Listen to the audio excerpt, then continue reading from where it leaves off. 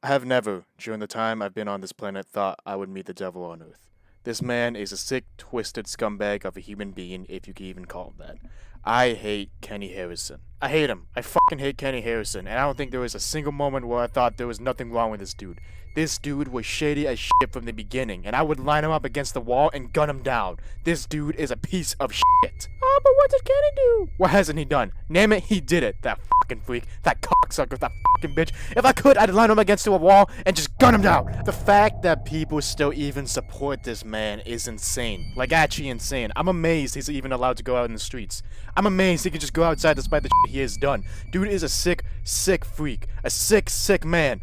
Fucked up in the head. I really fucking hate Kenny Harrison. All he has done is spread negativity within my life. And I didn't even do anything wrong to him.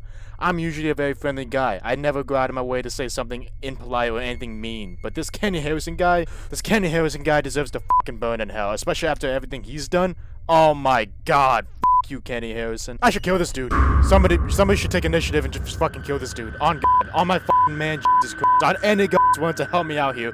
Fucking shoot Kenny Harrison directly between his stupid little eyes. Why are people constantly talking about the war between Palestine and Israel when really we should talk about how Kenny Harrison is still a free man? I'm done. I don't even want to talk about this dude. I got nothing left to say. I fucking lied. I want to fucking demolish this piece of shit.